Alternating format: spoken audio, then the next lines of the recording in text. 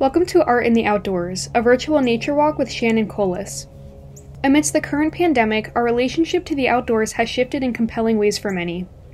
In an effort to explore the dynamics of human connection to nature, we will speak today with Shannon Collis, the artist behind Strata, an exhibition now on view at the Berman Museum of Art. Strata was largely inspired by the artist's relationship with the outdoor landscapes of Fort McMurray in Alberta, Canada, a region which is currently experiencing ecological and economic tension. Today we will discuss Shannon's personal connection to nature in Alberta and the Fort McMurray oil sands operations occurring there. In the spirit of an interview in the woods, we will be taking a virtual nature walk through Collegeville's own Hunsberger Woods, a natural area near Ursinus College and the Berman Museum of Art. So my name's Kristen, and I'm a junior at Ursinus College with an environmental studies and art double major, and I'm lucky enough to be here today with Shannon Collis, a Canadian contemporary artist. And I was wondering if you could tell me a little bit about yourself, what you do, and what your background is. Sure, no problem. And thanks for having me, Kristen. Yeah. I am a professor and an artist. I'm a teacher and an artist, and I teach at the University of Maryland, and there I teach digital media, so specifically video and sound. But I'm also an artist, and I create immersive exhibitions like the one that I installed at Ursinus. And ones that really integrate digital technologies with material things, using, mostly sound and video in, spaces. And so this idea of immersion is really how the body experiences the work. I'll just give you a really quick background. So I have a studio MFA in printmaking, so that's where the material making comes from. But I went back to grad school and I took a degree in computation art. So I found a way of kind of weaving the two practices together. And I think that's where my work lies, is this meeting of material things and digital things and the experiential. And also, as you mentioned, I grew up in Canada, so I'm here to work and teach and make art. Yeah, that's wonderful. Thank you. Definitely the immersion with Strata was a really wonderful thing, not something I've ever experienced in the contemporary realm. So I was hoping maybe you could just speak to why you chose Alberta for Strata as the subject where you got all the footage from. Sure. Yeah, I think that's a good question. I think initially it's my connection to the area. So growing up in the province, after I finished grad school, I actually moved to Fort McMurray, which is the small town, the city that is close to where I captured a lot of my footage. And I taught at a small college there. And I think that what happened when I went there, so just for a little bit of background, this is the region where oil is extracted from vast petroleum deposits known as the Athabasca oil sands. So bitumen's mined from open pit mines, and the landscape has really transformed immensely. And I think for me to go there and really witness it in person had me thinking about how industry can really transform landscape. And I discovered this just running. I love to run and drive and explore and really take my time, as we'll probably talk about more in this interview, in nature. And so when I returned and continued life in teaching and making, this experience of the area always stuck with me, my sensory experience of the impact of this region, of the industry. And so basically I really wanted to find a way to tell the story. And 14 years later, here I am. It was also kind of started by, I had an earlier project in the Alpine region of Australia. And that sort of got me thinking about how I could explore these regions that nature and industry sort of come together, and the complexities of that experience, and how I can tell those stories sensorially to people that may never visit these bioregions. So those two experiences kind of got me thinking about going back to where I grew up and telling the story of what I know best, my actual physical experience of that place. Yeah, thank you so much. It's definitely really interesting the way that you construct environments based off other environments. I thought that was, again, such a creative and unique approach to bringing that sense of place to people that have never been to that place or maybe will never see that place. And I was just curious, are there other regions in the area that have been protected from this kind of use? Yeah, so I think that, just generally speaking, in Alberta, that's what I know the most about. There are, just like in the United States, protected areas that are managed sort of both federally and provincially. And in Alberta, I'm not sure the exact number, but it's like 35,000 square miles. So there are protected, they make up national parks, provincial parks, ecological reserves. And there is momentum in Canada, I think even just starting in the last year, to protecting more of this land. And one thing that's really timely right now, as you ask that question, there's a Conservative Party in power in Alberta, and just recently they canceled an old policy that prevented coal companies from surface mining in the Rocky Mountains. And this is a place where I would go as a child all the time. And that really hit me hard. I read it in the news recently, and they've sort of paused on it because of the backlash. But this is this situation of politics and government, and this back and forth between preservation and economic gain and the livelihoods of people, of course. And these areas are so important to the First Nations, and the protection of all these species, and so it's complex, and it's happening all the time. So this is always shifting, and industry is always hard at work. So it's these forces up against each other that are really a part of the project is kind of trying to understand all of these complexities. Yeah, there definitely is an interesting type of tension. And on that same note, I was wondering if you could sort of speak a little bit more to like personal connection or experience in that region.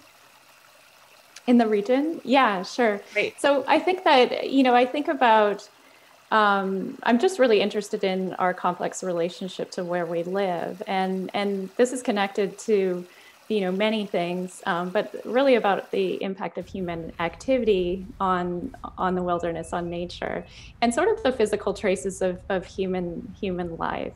So I'm constantly, I think, in my work trying to understand the world and my place in it. And even if that's not a place that I'm entirely at home in. And so what's my relationship now to the Athabasca oil sands? And this is interconnected. We can talk about the XL pipeline and the relationship between different nations and our reliance on oil. And so all of this is really having to do with where we live, but also, it expands out from that. So it's personal, but it's also, complex in its societal and political connections. Yeah, definitely. I was wondering if there's any like specific species or anything like that that have either been affected by it or that you've been connected to and sort of aware of.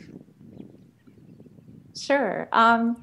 It's so vast. I could talk about this for a very long time. The funny thing, the first thing that comes to my mind, and I have, like I mentioned, a connection to the Rocky Mountains in Alberta, especially, where I went a lot. As when I was a child, we'd do a lot of camping and cross-country skiing outdoors. And I remember the mountain goats, and these goats have they have these distinctive beards and really thick, long winter coats, so they really can survive these cold temperatures. But what is so fascinating about these creatures is that they're very kind of like sure-footed, and they'll sit on the scale of sides of mountains in these rows. And I just remember driving past these places where these animals can habitate and live in these very crazy conditions. Things that also stick out to me, especially the boreal forest, also in the Rocky Mountains, are the trees. These are the most majestic things that populate everywhere, and especially the evergreen trees. I think about like the Douglas firs and the spruce and just how towering they are. They sort of have lived longer than us, and just their power and mightiness is always very grounding for me when I travel there. Yeah, that's wonderful. Thank you. It seems like you're really in tune with those types of things.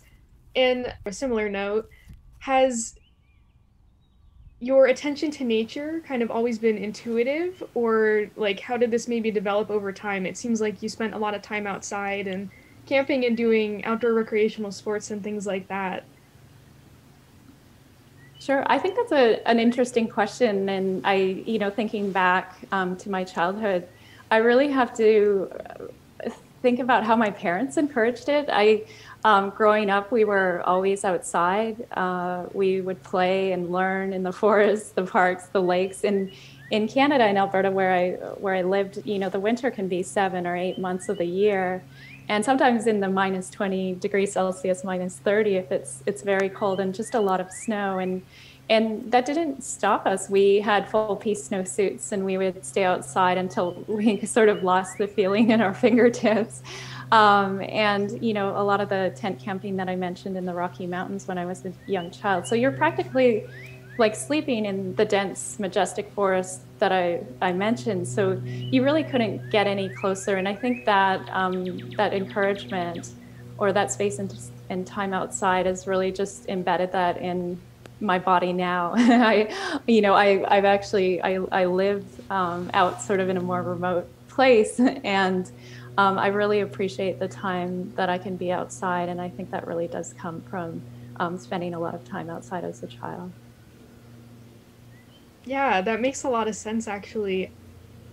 And along that note of from such an early age you were connected to nature, was your sort of attention to detail like sound and things like that, was that always there too, or was that something that sort of developed over time in your life as an artist? Oh, you have such great questions. I think that it was there, but I didn't understand or know how to frame it. I'll use a really good example. So for one of my sound classes, I use a listening exercise by Paulina Oliveros. And what that is just a frame in time to sit down and listen. And I think I was doing that all along, but not understanding the importance of it. So now as I work towards a practice in art, I'm more in tune to the frame, I guess you could say. And what that means is sound always surrounds us. It surrounded me as a child in nature. The resonant soundscape is so important. And even if we aren't listening, it's there. One thing in these exercises that I find with my students is that they talk about how they feel about these sounds that they didn't notice before. And so that idea of the frame or the listening part of it, the perceptive part of it, I think, maybe I wasn't as aware of it when I was younger, but now I'm hyper aware of it. Yeah, that's really interesting that, like you said, sound is always there, but we're not always aware of it or paying attention with our ears. I think that's a really unique way to frame it. And kind of on the note of being an artist and developing, your working methods and sort of having your own voice as an artist, were there any other artists working in a similar mode that sort of encouraged this over your lifetime? Mm-hmm.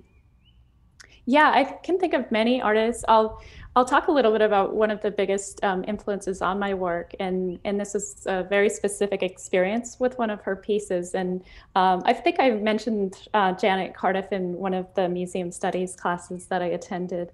But when I was in college, I got to experience her work called the 40-part motet. And basically the way this piece works is it's 40 speakers mounted on stands in a circle facing inward. And it plays a 16th century choral work, but each member of the choir is represented by a speaker, so it was recorded separately.